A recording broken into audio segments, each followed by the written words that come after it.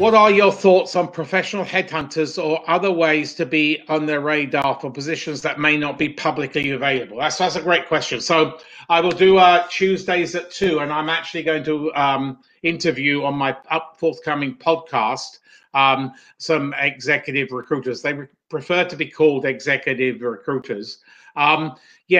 Get on their radar. If it's a big company, one of the big global firms or a big domestic one, they normally have, what do they call them? Researchers. So go in, call the office and say, I'm looking for the researcher for Joe Smith, who's the recruiter for finance, and then ask him, ask them for the researcher's name, and then see if you can build a relationship with her, with the researcher. It's all relationship building. The whole of career management is relationship building. If you don't build relations, your career will be on hold for X number of years.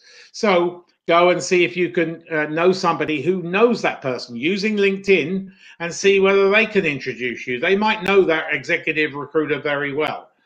I would also suggest you post send your resume, but this is a good tip. Send your resume by FedEx, by UPS or whatever, because we open those envelopes. They're important because you spend a lot of money.